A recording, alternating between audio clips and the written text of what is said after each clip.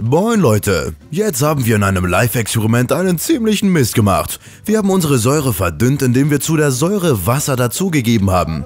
Dabei heißt doch der Merkspruch, erst das Wasser, dann die Säure, sonst geschieht das Ungeheure. Was da Ungeheures passiert und wieso, das erklären wir in diesem Video hier.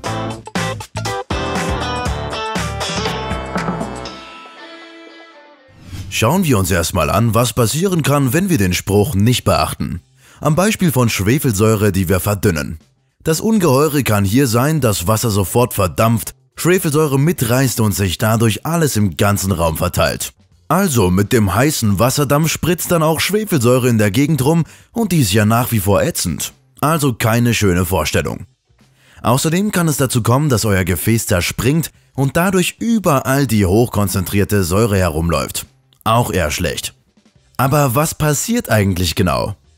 Das Wichtigste hierbei ist eine unscheinbare Reaktion von konzentrierter Schwefelsäure und Wasser. Schwefelsäure reagiert mit Wasser zu Schwefelsäurehydraten. Also das Wasser lagert sich an der Schwefelsäure an. Es können unterschiedliche Hydrate mal mit zwei, mal mit noch mehr Wassermolekülen gebildet werden. Wichtig ist, jede dieser Reaktionen ist sehr exotherm. Also es wird sehr viel Wärmeenergie frei. Wenn jetzt zu Schwefelsäure Wasser gegeben wird, reicht die entstehende Wärme an der Grenzschicht von Wasser und Säure aus, um Wassermoleküle zu verdampfen.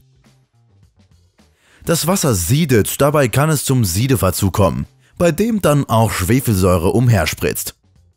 Siedeverzug bedeutet hier, dass sich das Wasser über seine eigentliche Siedetemperatur erhitzen kann, ohne in die Gasphase überzugehen. Dieser Zustand ist aber metastabil und kann sich schlagartig ändern, sodass plötzlich größere Gasblasen entstehen. Auch das Gefäß kann zu schnell zu stark erwärmt werden, sodass es durch die hohe Temperatur zerstört wird.